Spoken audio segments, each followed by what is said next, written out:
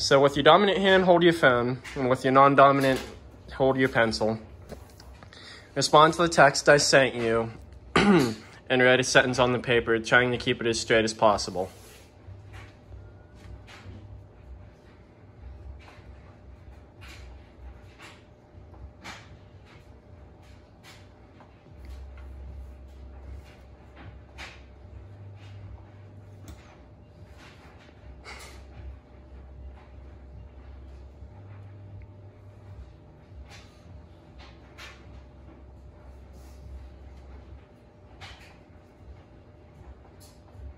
You can't stare at the paper. You gotta look at your phone or at the paper. Or at John.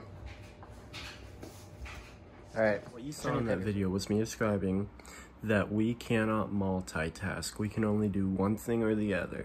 As you can see, one of those lines didn't go straight, because as you're texting and driving, you only glance at the road. You stay focused on what you're texting. And you have your phone in your dominant hand, and your non-dominant hand is driving or holding onto the steering wheel.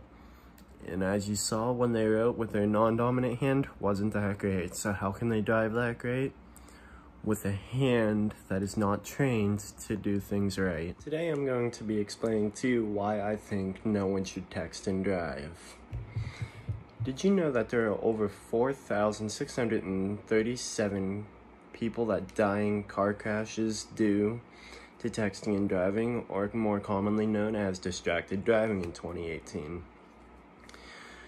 That's about 15% of all wrecks. But yet, the age group that qualifies in that is 18 to 24. And they see no problem with them being on their cell phones. I think we all should see a big problem with them being on their cell phones in this age group if there are that many wrecks just in 2018. Now, what surprised me about this was there are a surprising amount of states that actually have it illegal to text and drive, but no one listens to it because it is not enforced enough. Over half the people that are pulled over for texting and driving receive the ticket and pay it, and then the next day they go right back to texting and driving.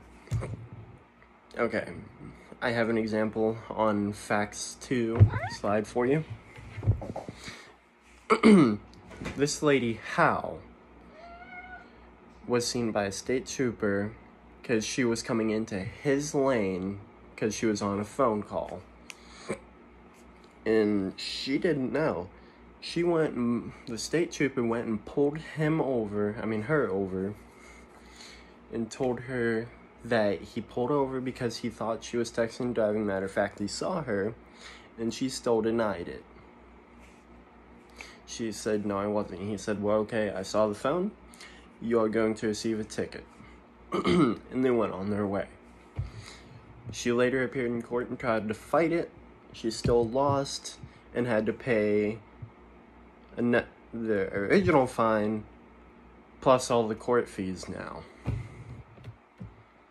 Alright, so I actually have a personal story to share with you about why not to text and drive. I was probably about 14 when this happened. My brother Evan, my oldest one, had just gotten a car. He was on his way to work. He was texting his work because he was late.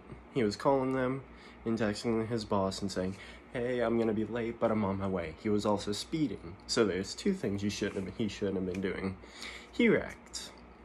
Totaled his car. He was unconscious. Flipped over. And the guy just managed to stop, see him, and go, are you okay?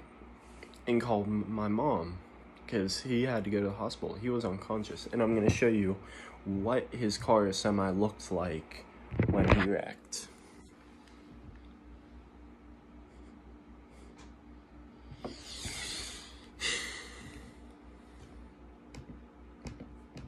Now, I have another video to show you.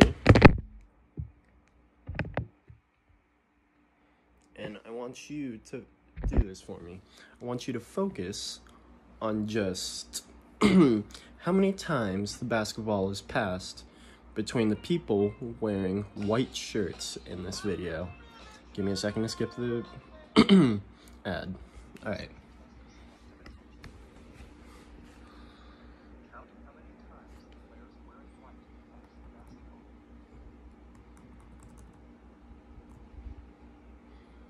Just watch the white basketball, the people in the white shirts, and see how many times they pass the basketball.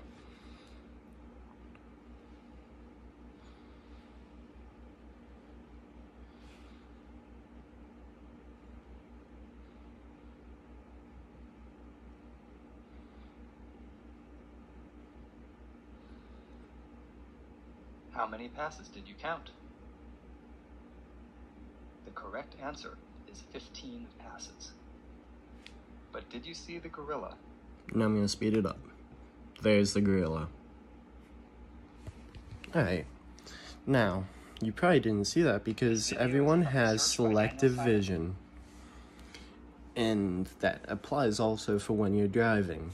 Because you're so focused on your phone that you'd sit with it in your one hand, you'd have your other hand in the wheel, you'd be texting and just glancing at the road, not paying attention to everything going around.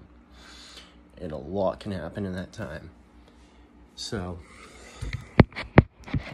in conclusion today, I've talked to you a little bit about facts, how people deny that they have not been on the phone when texting and driving because states that it's illegal, a personal story from my past about what happens when you're on your phone and texting and driving. And I've also showed you that you have selective vision because you only saw what you were told to see, which would be a good example of, sorry, my throat's dry, which would be a good example of texting and driving. You're so focused on one thing, you ain't even paying attention to the other fully, so you don't even fully know what's going on there.